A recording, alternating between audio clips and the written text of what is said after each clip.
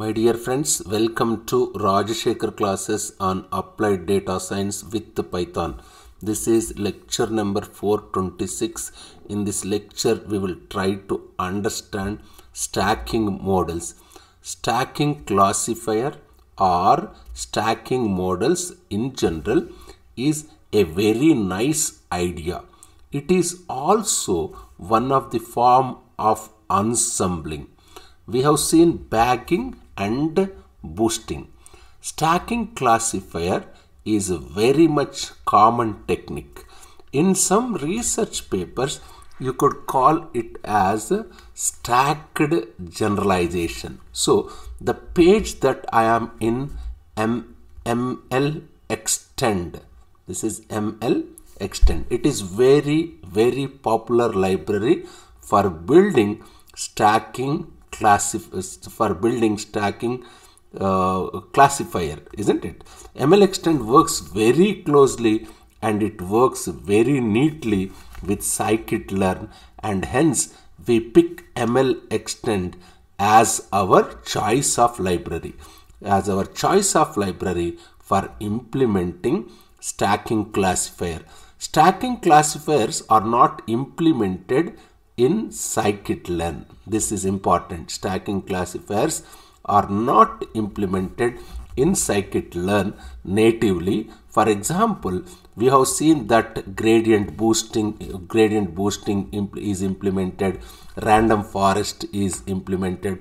Unfortunately, stacking is not natively implemented in sklearn, and hence we are taking code base from ML extend. Before we go to the code base itself, let's understand the concept. The concept is very simple. The concept goes as follows. Imagine I have a training data. I have my training data here. I use my training data now. I use my training data to create M models. C1 classification model 1, C2 classification model 2, so on, CM classification model M. These are all M models. These are all M models that I have built on my training data. These models can be very different. Ideally, the more different these models are, the better it is for us. And remember, all these models are constructed parallelly and independent of each other. Remember, when we did boosting, we constructed each model depending on the previous model. That we should understand, isn't it? In the case of boosting, we constructed each model depending on previous model. In this case, in the sense, in stacking, each of the models C1, C2, so on, Cm build independently. That is important. This is more in line with what we have seen in bagging. In bagging, each of our base models are built independent of other models. Typically, what happens here is these models are not the same. In many cases in stacking, C1 might be a linear SVM, my C2 might be RBF SVM, C3 might be GBDT, my C4 might be NIBase, C5 might be KNN with K equal to 5, C6 could be another KNN with K equal to 3. Every model has some advantage over other model. So actually in stacking itself, the more different these models are, the better it typically tends to work. Theoretically, you can have any models, but in practice, stacking actually helps us build better ensemble if each of your models or classifiers are different from each other. The more, I can say, the more different, better it tends to be. Let's go step by step. Let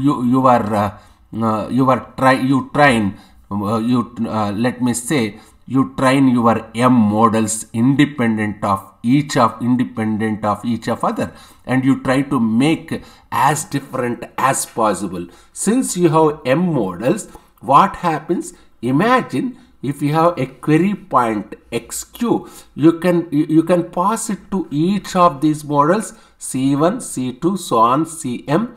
If you pass your query point xq to each of these models will give you some value. For example, c1 will give you yq1. Just see this one. Your c1 is giving yq1.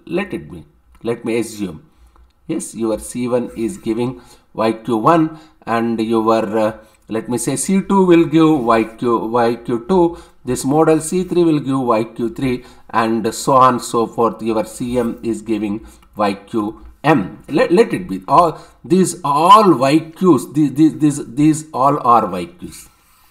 These all are your YQs. Now, why don't we build one more model on top of all these YQs? Remember, in the case of random forest, what did we do? We made each of these models C1, C2, so on CM overfit models. If you remember, just try to recall. Basically they are overfit models, and the model that we have, the final model where we are mixing of all the outputs of the M classifier is called meta classifier. That if find the model, we have the final model where we are mixing of all the outputs of the M classifiers. We are mixing all the outputs of M classifiers.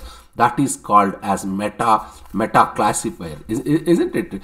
In bagging, each of your base models are high variance. In bagging, each of your base models are high variance and low bias models. And the meta classifier was not actually a classifier, because what did we use? We use aggregation. What is the aggregation operation? Majority voting, which are basically techniques for us to reduce the variance.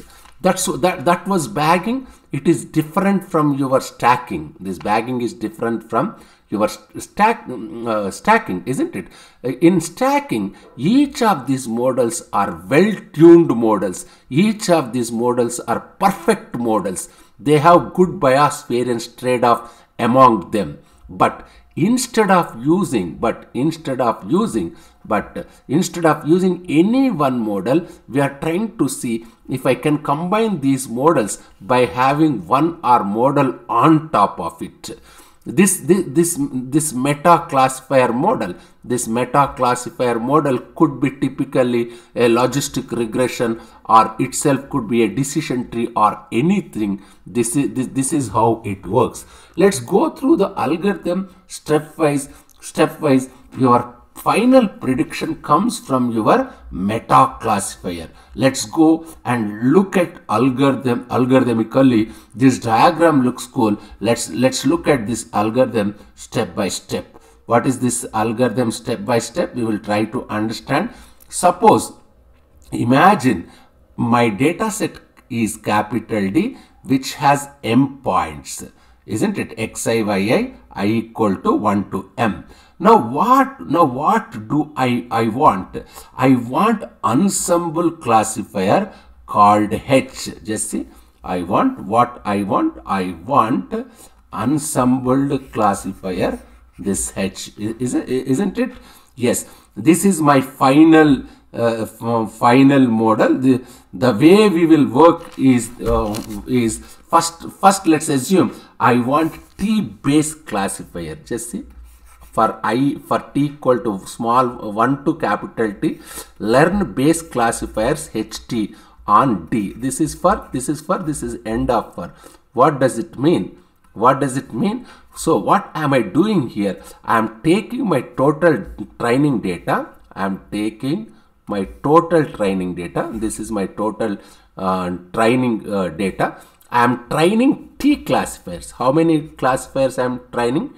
T classifiers. Why? Because your small t equal to 1 to capital T. Therefore, what are those T classifiers? I can say H1, H2, H3, so on. I can say H capital T.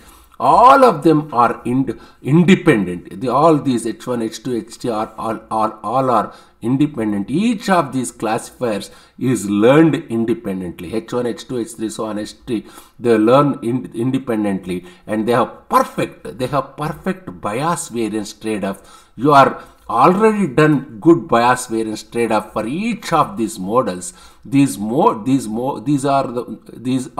models like one model could be I can say H1 this could be KNN. Just let me say all these models are perfect bias variance trade-off models. Your H1 could be Kn with k equal to 2, your H2 could be Kn with k equal to 3, your H3 could be linear SVM, I can say it's linear, it could be linear SVM, your HT, this could be a logistic regression, etc. But all of them are trained independently with proper bias variance trade-off. Now, this is step 1. Now, what we do here? What is in step 1? Small t equal to 1 to capital T. Learn base classifiers H of T, means H1, H2, so on, H capital T. This is my step 1. What is step 2 means? I think this number 5 to number 8. This is step 2, isn't it? This is number 5 to 8. What is this number 5 to 8? We will try to understand. Now, we construct a new data set from capital D. That's what it says. Just see, you have to construct a new data set. Construct new data set from capital D. What is my capital D? My capital D is training data set. Now we construct new data set from capital D, which of the form D-train. This capital D is D-train. And what do we do? Since for each of the points, for xi comma yi, I equal to 1 to m, for each of the points from 1 to m. Remember, D has m points. This capital D has m points. x1, y1, x2, y2, so on, xm, ym. For each data point now, you will construct corresponding data point. For each data point, xi comma yi in capital D. For each data point, xi comma yi in capital D. We will create a new data set D dash. What is my D dash? For each, what is my D dash? D dash is xi I dash. Xi, your D dash is xi I dash comma yi, such that xi dash, you create a new data set D dash, which is equal to xi dash comma yi. For each xi, for each point xi, you created new data set such that your xi dash equal to, just see, your xi dash equal to h1 x of I comma h2 x of I, ht x of I. It is a vector. What is this? This h1 x of I, h2 x of I, this basically it is a vector of outputs, from the previous model, from the previous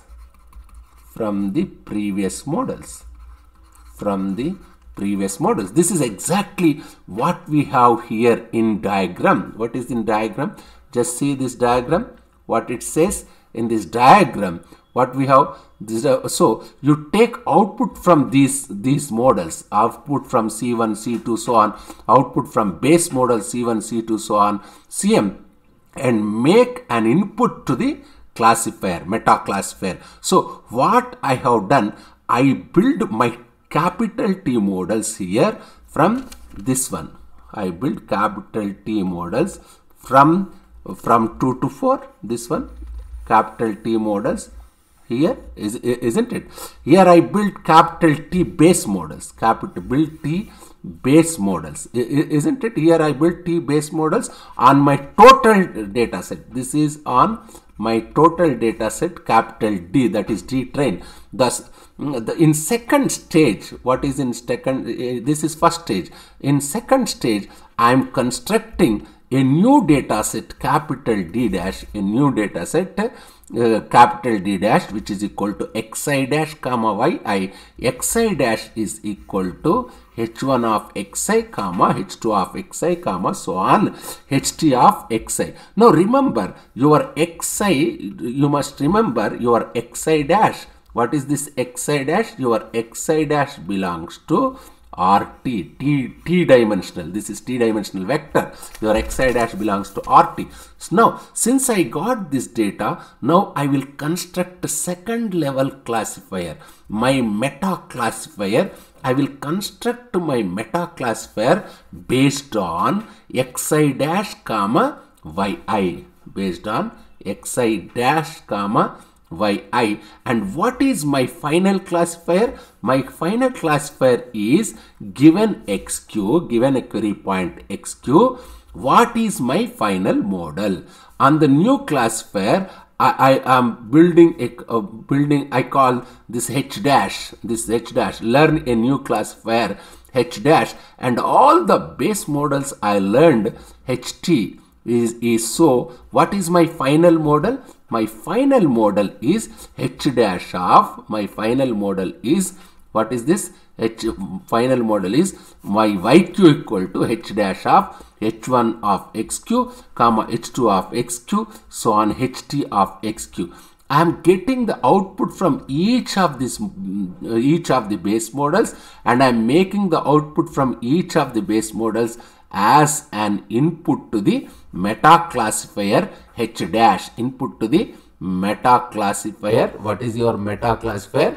H dash. And my meta classifier finally gives the class label yq. Which one is giving final class label yq? Your meta classifier finally gives the class label yq. This is very, very nice documentation of how it works, isn't it? This is very, very simple and elegant one. You need to train meta classifier on the outputs or the predictions of your base learner. That is very, very important. Just go through this. If you have any difficulty, please keep comments. Anyway, I will continue my discussion on stacking models. Thank you very much.